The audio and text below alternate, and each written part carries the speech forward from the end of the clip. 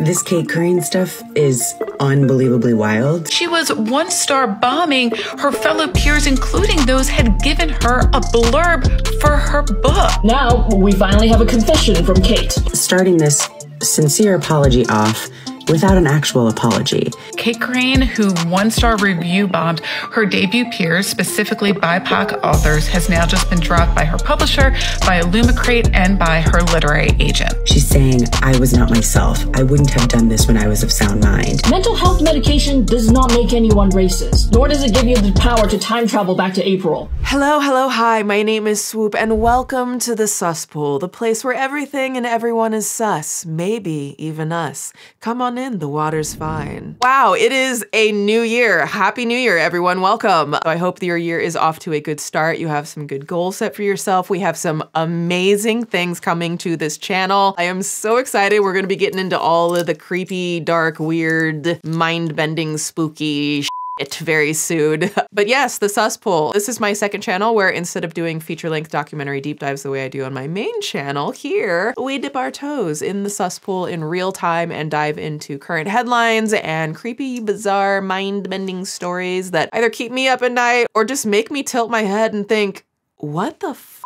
So if you want to get weird, hit the like button, subscribe to this channel, and let's take a dip in the Sus Pool. So let me ask you something real quick. Whether you've been following either of my channels or just following the news or even internet scandals, what's the fastest download you've ever seen in real time? Some of y'all might be like, well, Swoop, obviously it's the downfall of Illuminati, where over the course of 2 months, she's tried to start like petty drama with Legal Eagle, but instead lost over 400,000 subscribers and tanked maybe her entire reputation. It's looking a little cold out there. Now, I would argue that based on the timeline of her downfall, though, that was more of a slow burn that took years of receipts piling up from like all of the, the staff and whatnot for them to all come pouring out. So how about someone like Creepshow Art? Shannon's story is one that many people tell me feels like she rose, then she fell in the blink of an eye, but Shannon had been on YouTube since 2016, and her painful downfall was another one that was months, even years in the making. I mean, just ask Emily Artful and the hell that she endured. If you're not familiar, I have a full interview with Emily actually on my main channel. It's one of my favorite interviews that I've done. If you want to check that out, I'll try to remember to link it below here. But I'm here today to say that there is a complete fustercluss of a downfall that is so traumatic and happened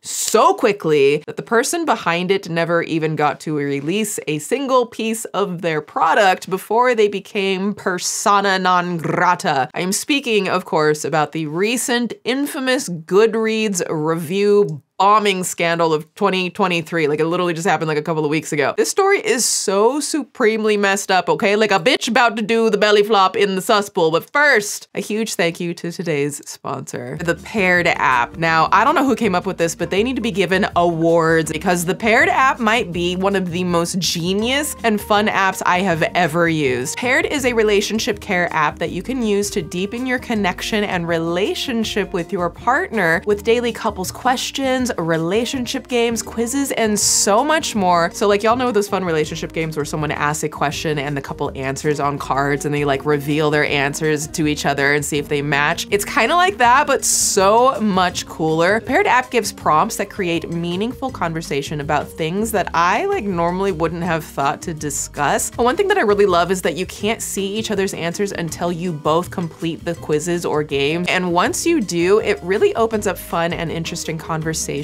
with your partner. The interactive games are so much fun. They really help improve communication and intimacy. And it has this really cool timeline tracker where you can input special dates and memories through the course of your relationship, which I think is really lovely. And what's great about the Paired app is that it works for every kind of relationship, whether you just met and are getting to know each other, or you've been together for years. And with Valentine's Day and Galentine's Day just around the corner, I personally think better than the typical, kind of overhyped pressure to buy something expensive, give the gift of a subscription to Paired for yourself and your partner. So treat yourself to a healthier, more engaging relationship. Click my link below to get a 7-day free trial and 25% off Paired Premium so you can maintain and deepen your connection with your partner because you deserve it, honey. Okay, let's dive in.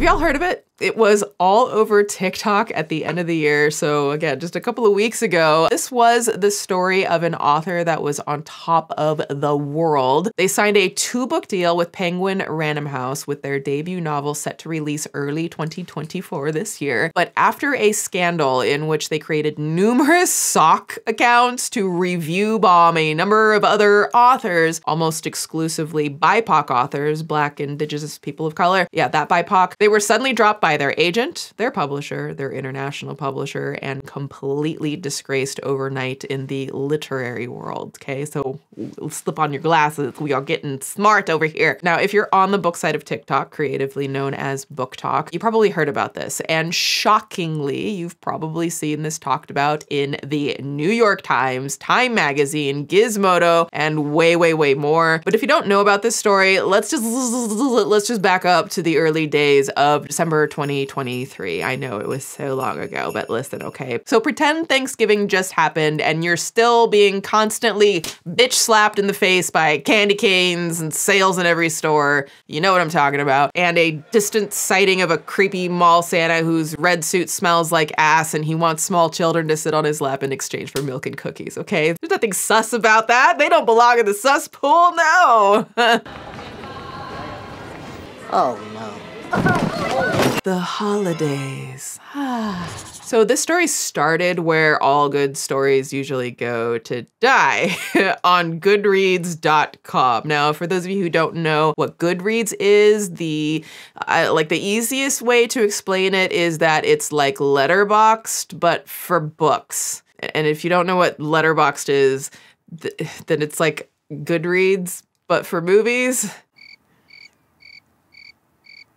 Yeah, that's the best I got. It's like social media for books. Okay, see, that wasn't too hard, Swoop, now was it? You could have just come up with the, yeah, okay, anyways. So you can actually search Goodreads for books or quotes or like reviews and also leave your own reviews and curate your own profile and like get, you know, like book suggestions and like post blogs and I don't know why I'm so handsy, but you know, you could do all of that good stuff. So Goodreads is a massively influential tool in the modern literary world. And I like that word, literary, and can literally, see what I did there? Literally make or break many up-and-coming authors' careers and even well-established ones. One time, The Guardian reported that in June 2023, Elizabeth Gilbert, who wrote what I like to call the WLWLL, aka the White Ladies Who Love Lattes classic Eat, Pray, Love, had to cancel the book that was less than a year away after it received hundreds of negative reviews on Goodreads because it was a book set in Russia being released during the invasion of Ukraine. And if you have to cancel a book after you wrote the definitive beige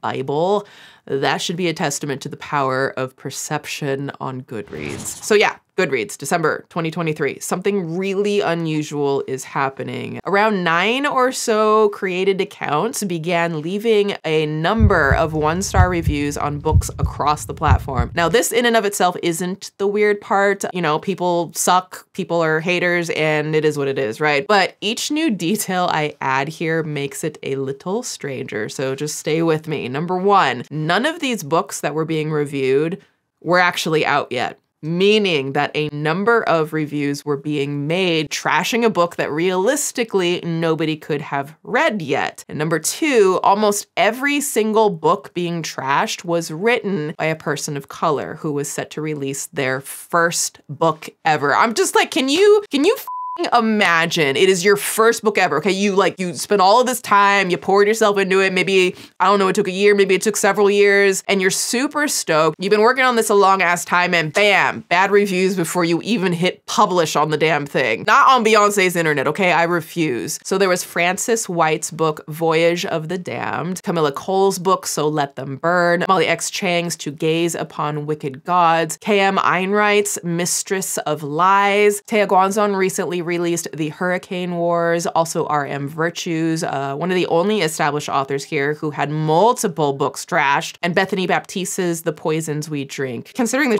show like all of these authors went through, I thought it was worthwhile to give each of them a shout out in case anybody here wants to read a fantasy novel written by a person of color. So 10 out of 10 would recommend, especially since each of them may not have gotten a chance at their careers after being suddenly slammed with countless one-star reviews prior to their release. But people who noticed the sudden influx of review bombing on unreleased books did a little digging and found 9 accounts from as far back or short back as April 2023 doing this, with one review on Molly X. Chang's book stating, quote, "I can't believe Del Rey spent $500,000 on this when they could have spent $500,000 on anything else. Sorry, not sorry." Almost every single review on the accounts, negative as hell. Like, what a just like dreadful pissant. But notice I said almost, because the reason this all started to look very, very suspicious to people is that each Goodreads account, without fail, also left at least one 5-star review on another book. One single book, the same book, one that also had not been released yet. So bad reviews happening over here,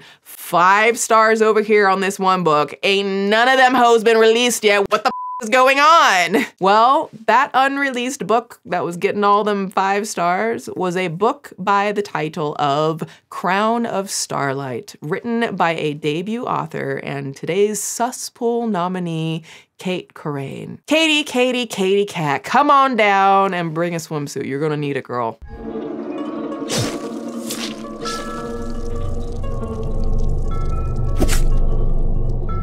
Now, not much is publicly known about Cait Corrain that I can talk about at the moment without running the risk of doxing her, but what you need to know for this story is that Cait Corrain is a bit of a Jill of all trades, like an artist, a web designer, a costume designer, a huge Star Wars fan, and of course, an aspiring author. We'll see how long that lasts.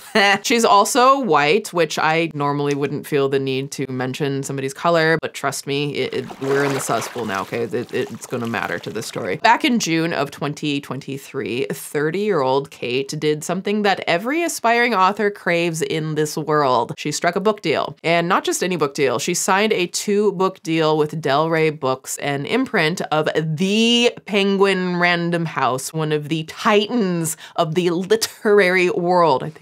Did I spit when I said literary? I don't know, but here we are. As well as the book distributor, Daphne Press. And with that deal came an announcement of her big, I have arrived party into the literary world, Crown of Sunlight. A book she described as, quote, a snarky, sexy, slow burn space opera romp, but at its core, this is a story about love, sacrifice, sexual agency, embracing your identity as a form of rebellion against oppression, and the difficult choices we all make between facing our fears or losing the chance to become who we're meant to be. Sounds heavy! In the press release for her signing, she described the book as, quote, a reimagining of the Greek myth of Ariadne and Dionysus set against a galaxy full of spaceships and glittering technology, magic, and monsters, and the Olympian gods who rule them all from within the heart of a fiery star. Now, honestly, it doesn't really sound like something that I would be into, but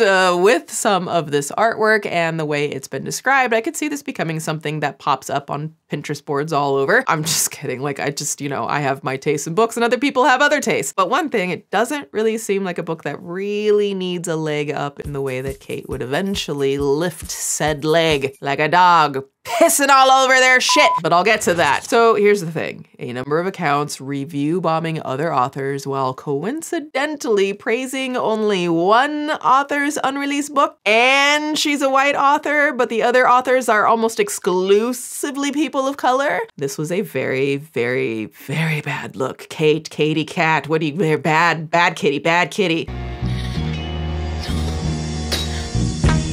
And everybody looking into this knew right away who did it. But instead of calling Katie out, they tried to handle it privately. Shocking. Maybe authors are less messy than other types of people who don't handle privately. Now, the author Xiran J. Zhao actually subtweeted Cait, in my opinion, as a warning shot on December 5th, stating, quote, "If you as a debut author are going to make a bunch of fake Goodread accounts, one-star bombing fellow debuts you're threatened by, can you at least not make it so obvious by upvoting your own book on a bajillion different lists with those same accounts?" Okay, listen, you know I love a petty subtweet, but that actually isn't petty, but it's facts, bitch, it's facts! It's facts! It's facts! It's not facts, these sites are not facts. It's not facts. So this tweet went crazy viral as it opened up a new mystery for internet sleuths to suss out, and suss as in S-U-S-S with 2 S's, not like sus with 1 for suspicious or suspect. Okay, got it. The petty tweet. So who could Xiran have been talking about? Who would do such a thing? Very quickly, the mystery of the Goodreads review bombing became the chatter on Book Talk and in group chats everywhere. And very, very quickly, one of the authors affected figured out exactly who did it. Bethany Baptiste, author of The Poisons We Drink, who posted a timeline of how she figured this shit out. As she puts it, she quote tweeted Xiran's thread, alluding to the idea that she was one of the authors affected, and instantly began receiving messages from other potentially affected authors. And Bethany had figured out pretty quickly that this was Cait. I mean, Pete Davidson thought it was Cait. My Uber driver thought it was Cait. Everybody thought it was Cait. Come on the hell on, it's Cait. I mean, I don't actually know if Pete Davidson has a clue about this story. I just like saying his name. I don't know why. But my Uber driver was onto this shit. Okay, about to send Cait to the streets. But Bethany didn't want to drop the bomb yet, so she also subtweeted Cait on and on with one of the most infamous yet ultimately important tweets being made at 6:53 a.m. on December 6th, and I'm giving you the exact minutes because I am a thorough bitch. Now, this time is important. I'm not just being a thorough bitch. I promise it is important. That tweet said, quote, "Strangers want to know so y'all don't support that author while simultaneously not supporting the debuts affected anyway. That's why nobody's saying anything right now. This is hot tea for y'all. Meanwhile, debuts have to deal with an A snake in the hen house. Let us process this." Now, this is a very bizarre tweet without context, but the true context is that Cait had actually been called out in a private Slack group containing a number of debut authors, but she firmly denied that it was her. She said, quote, and I feel like let's give this a dramatic reading, "I did not review bomb anyone. I did not positively review my own book with false accounts," and then went on to claim that the real review bomber was her friend Lily. My yard. Wait. All of you. Daddy, chill.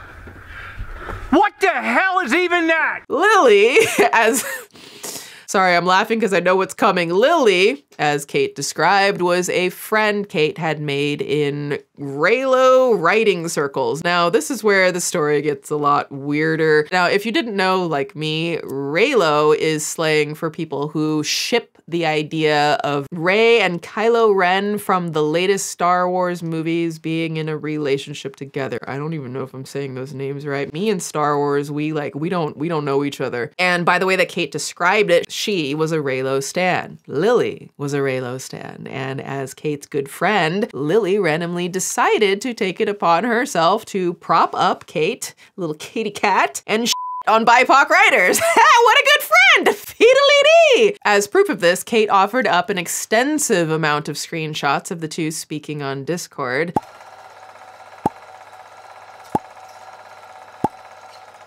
I honestly don't need to read these, just like nobody needs to read Cait's book. But the gist of the alleged conversation is that Lily claims to have revealed that she review bombed these authors to help Cait without realizing it was not only against the rules, but was incredibly sketchy. So there you have it. A deranged friend of Cait's who loves Star Wars did it, dunked them both in the cesspool. Case closed, right? Well, it would be, but the authors affected were suspicious for a number of reasons. First, a number of actual Reylo stans on Reddit have alleged that Cait was indeed a huge part of the Reylo fanfic community a while ago, but none of them have ever heard of Lily, okay? Don't come for the Reylos, they gon' get you. Second, a number of disparities in Cait's screenshots were noticed that brought the whole story into question, such as the timeline being skewed mid-screenshot. Bitch! Whew! I had to squeeze that out of my last breath there. Notice here where the time jumps between today at 8:10 p.m. to yesterday at 8:10 p.m. and then back to today at 8:11 p.m. If you're gonna grift, like, at least understand Photoshop. I'm sorry. So something was, little stinky little fish here. And the third and final red flag was that nobody could even find this Lily character by her screen name on Discord or anywhere else. So finally, the authors asked to speak with Cait, who was super dodgy and did not connect Lily with anyone. Wouldn't you think? Like, if your career's like on the line here and you say this Lily person kind of you over, like, you're probably gonna like say, oh, well, here she is, deal. Now, many of the authors began ripping into Cait, who decided to say that her agent has advised her to stop speaking about this. While Bethany was ripping into Cait, one of Cait's real friends decided to enter the chat. I wonder if they regret that. An author and person with albinism by the name of Meredith Mooring, who at 1:11 p.m. decided to subtweet Bethany saying, remember back when Bethany had tweeted, there's an A snake, I don't want to use that word, not in reference to a person, do not use that word in reference to a person, please. Just want to make sure that I make that distinction. But they subtweeted Bethany saying, it's quote, it's really disappointing that other authors immediately stooped to making fun of my albinism in call-out posts. Having albinism is a disability. We're gonna get into that real quick.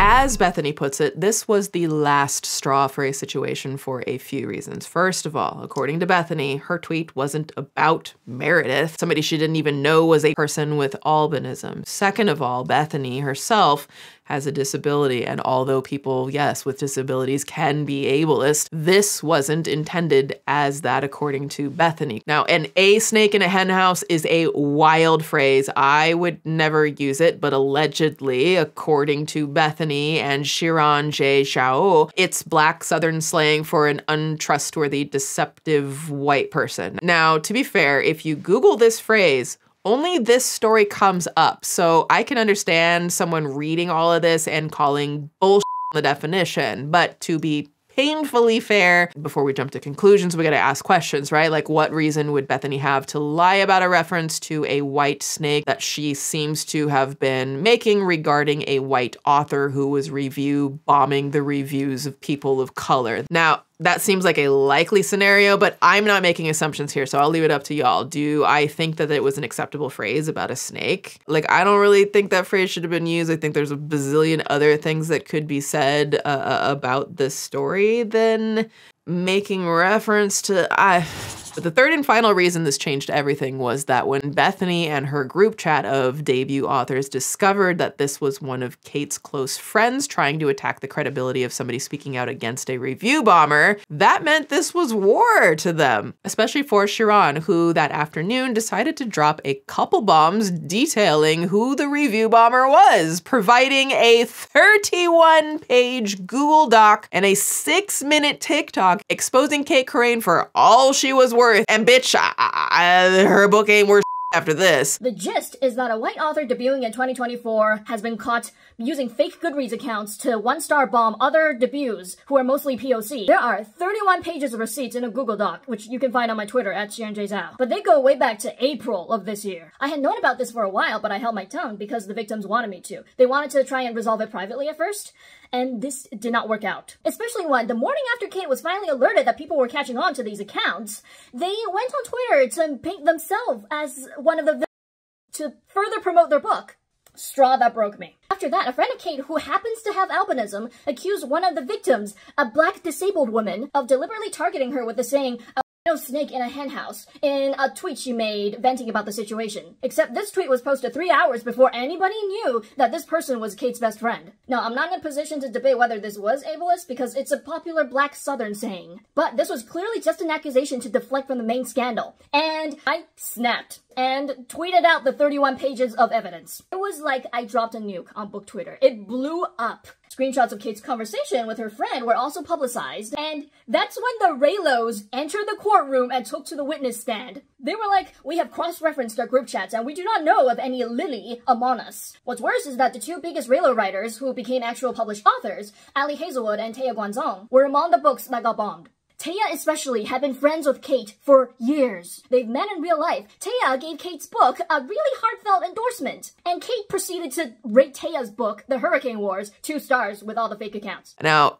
it can't be stressed enough just how explosive this entire expose on Cait was. Like, you may have seen headlines referring to it in the New York Times, for instance, because a few days later on December 11th, Cait's literary agent, Rebecca Podos, announced on Twitter that they were cutting ties with Cait. Then Penguin Random House canceled her book and cut her loose, and so did Del Rey Books, and so did Daphne Press in the UK. Not even 6 months after she literally inked and signed her deal, and around 6 months before her book was even set to release. And so just one day later, Cait came clean, tweeting a massive Notes app apology. We love those. She begins by stating that she was suffering from addiction, alcoholism, and mental health issues, and admits to creating 8 Goodreads accounts during what she calls a, quote, complete psychological breakdown to boost her own book's ratings and review bomb debuts. Let's give this a little reedy poo. Quote, during this time, I created roughly 6 profiles on Goodreads, and along with 2 profiles I made during a similar but shorter breakdown in 20. She's done this before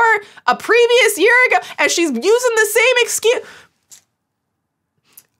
Let me keep reading. I boosted the rating of my book, bombed the ratings of several fellow debut authors, and left reviews that ranged from kind of mean to downright abusive. 2 of these authors, Molly X. Chang and Danielle Jensen, are fellow Del Rey authors. Camilla Cole and Bethany Baptiste just happened to be on the wrong Goodreads lists at the wrong time. No, you were on the wrong list at the wrong time. Don't blame me. It's not... I felt no ill will towards any of that. Really? Really? It was just my fear about how my book would be received running out of control. My memories of this are extremely fuzzy. Oh my gosh, that is convenient. So it's possible that there are a couple other authors. If so, please know I take full ownership of what I did to you as well. I'm sorrier than you'll ever know. There's nothing I can say to erase what I did to you. When I was slapped on the wrist by Goodreads and vague tweeted by a handful of people, I panicked that my secret was about to get out. And rather than taking responsibility for my actions, I tried to cover my track. Yeah, you invented an entire human being named Lily who doesn't exist. Still, what do I know? Still in the middle of this breakdown, I made up the world's sloppiest chat with a non-existent friend who was supposedly to blame and sent fake apologies for the actions of said friend, which only made things worse. Yeah, imagine that. I betrayed the confidence of my agent, my pub team, my readers, and my friends, and betrayed my own deeply held values. I guess they weren't that deeply held. Sorry, my pettiness. I also dragged one of my dearest friends, wow, and fellow debut authors into the mud with me when she came to my defense. I'll leave her name out of this so as not to pull her in even deeper. However, if she wishes to come forward, I'll apologize to her publicly as well. Let me be extremely clear. Oh my gosh, this is exhaustingly long. Let me be extremely clear. While I might not have been sober or of sound mind during this time, blame it on the alcohol. Sorry, yeah. I accept responsibility for the pain and suffering I caused, and my delay in posting this is due to spending the last few days offline while going through withdrawal as I sobered up enough to be brutally honest with you and myself. I know some of you won't forgive me, and I recognize that you're not required to. No one ever wants to be judged by their worst actions, but that's not always up to us. That's a decent enough line there that I don't hear enough from people. I'll be reaching out to everyone directly impacted, though that may take time since I'm checking into an intensive psychiatric care and rehab facility, which means I'll be mostly off social media as I need to give 100% to the program if I want it to stick. All I can do going forward is to try to live my life in a way that shows you these aren't empty words. Yours with so much love and the utmost heartbreak, Cait Corrain. Wow. So many words strung together in several sentences and paragraph form to give that. What do y'all think of that? There's actually a couple of things in there that I'm like, okay, that is a good way to say it, to approach things. And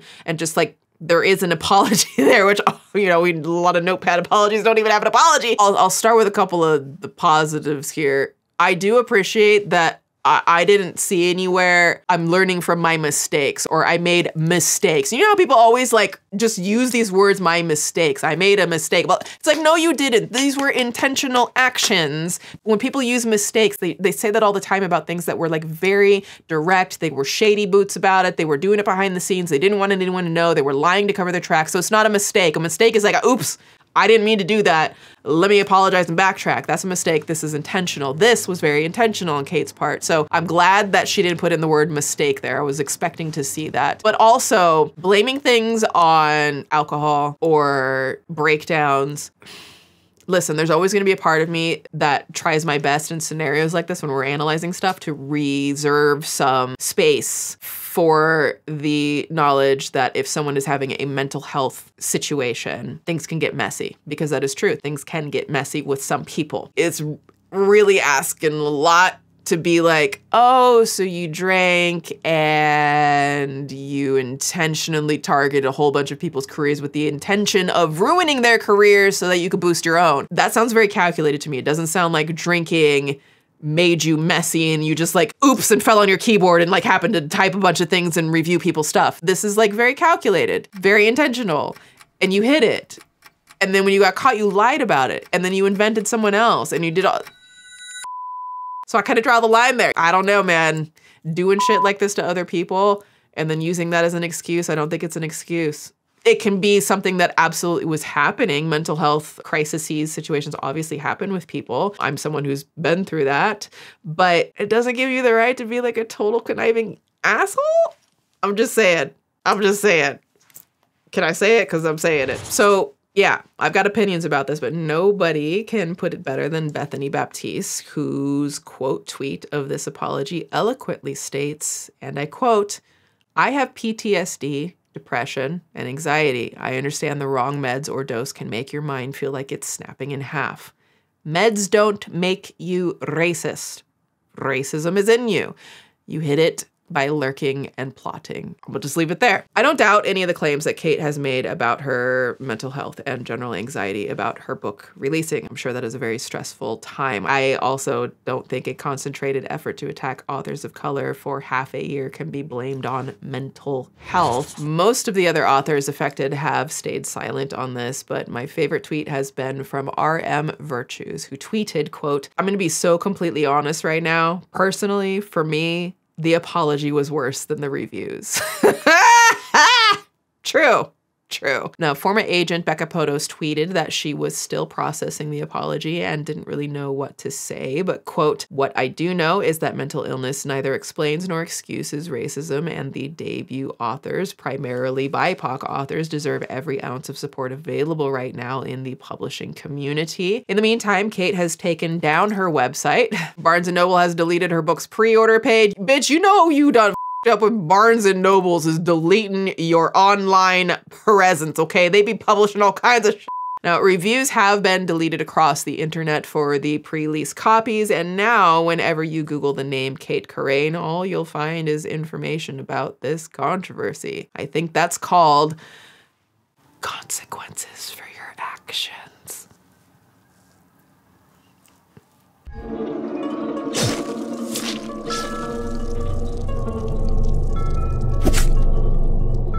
Let Cait Corrain serve as a bit of a lesson on a few things. Number one, don't be a shady jackass. Also, I don't know, don't be racist. Like, come on, like, just don't do it. The other lesson is that when you're handed the keys to the kingdom, don't throw those keys into the ocean and then wonder if Mother Nature is going to bring the tides back. She is a stingy bitch. Most of the time, self-sabotage can be avoided by doing one simple thing: sitting down and minding your business. And Cait, oh Cait can have all the seats at her local library, surrounded by books, written by authors who weren't acting like giant steaming piles of shit. To put it simply, Cait Corrain could have been a superstar. Maybe I mean, realistically, she may have just been like one of the thousands upon millions of other aspiring artists out there who get their foot in the door. And like, hey, like at least the foot's in the door. That is more than most people ever get. But instead, she just stubbed her toe and by proxy her entire career by committing to a con so absolutely easy to identify that it ensured, ironically, that nobody will ever forget the name Cait Corrain, who is now officially part of the sus pool.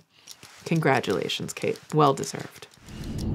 Okay, everyone, grab a towel and dry off. That's what I got. I have a brand new full deep dive Swoop documentary out on my main channel, Swoop. It is linked below. Make sure you check it out and subscribe to my main channel. Thanks for coming for a swim. Make sure to subscribe to this new channel here and turn on the bell for notifications. Follow me on Instagram and Twitter. I am also working on weekly uploads to have on this channel soon, and we're gonna get into the spooky, mind-bending, creepy stuff. Be sure to click my link below to get a 7-day free trial and 25% off paired premium so you can maintain and deepen your connection with your partner and treat yourself to the healthy relationship that you deserve, honey. That's all for now, friends, and I will see you next time in the sus pool.